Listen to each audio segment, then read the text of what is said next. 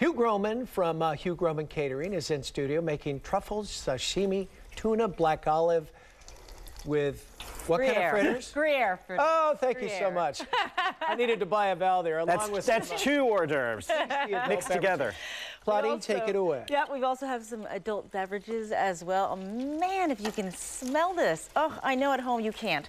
But Hugh, it smells so good, and you got fancy is what I said. I'm like, I'm you fancy. got fancy on us. You have so much that you're making. Tell me, where do you want to start? Well, I'm starting out by deep frying these black olive and Gruyere fritters because these are going to take a couple minutes, and I want you to see how they come out. What's in them? Because this is really kind This of is like cool, a your magic gouge, what's it called? A choux.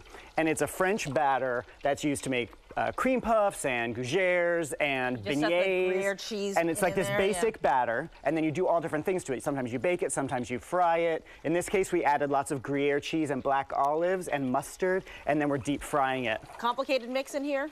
It's not that difficult to make. You just heat up the milk and the butter and the eggs, the milk and the butter and the flour, and you cook them in a pot, and then you add the eggs and you mix them in. It's just really like easy. Cream puff. Yeah. Sounds really easy. So okay. while those are frying, I'm going to make up our cocktail. So this is a sort of a special wintry variation on a lemon drop. Love it. And this is, lemons smell so instead good. of vodka, we've got gin.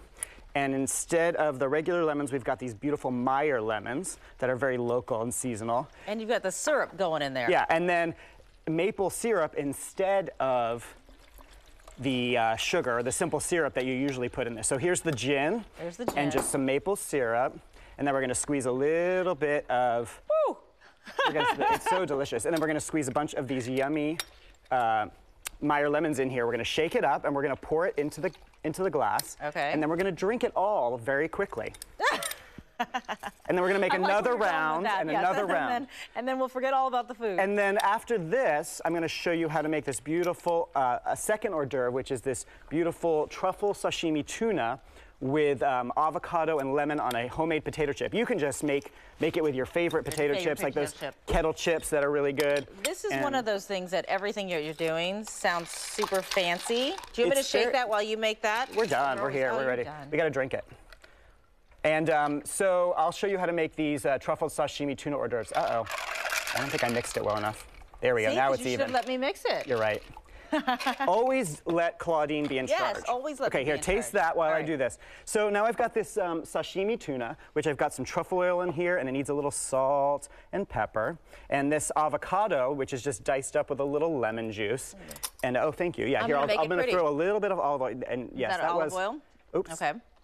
And you're going to stir this all up, and then all you do is just put the tuna, you put the avocado on the potato chip, and then you put the tuna on the potato chip. This to me seems like one of those dishes that sounds super fancy, but actually is not that easy.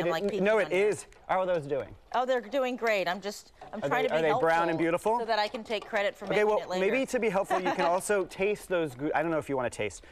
Do you want to taste the black olive? But I can never talk. Okay, yeah, no, that's difficult. Okay, so all you do is you take the potato chip and you put this avocado. Okay, I'm back over here looking. And then the sashimi tuna.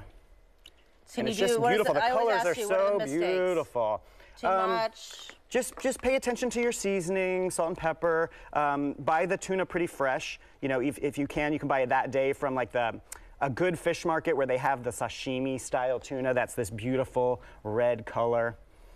It is gorgeous. Okay, so let's toast and taste the cocktail. We are out of time, so a toast is always a good idea.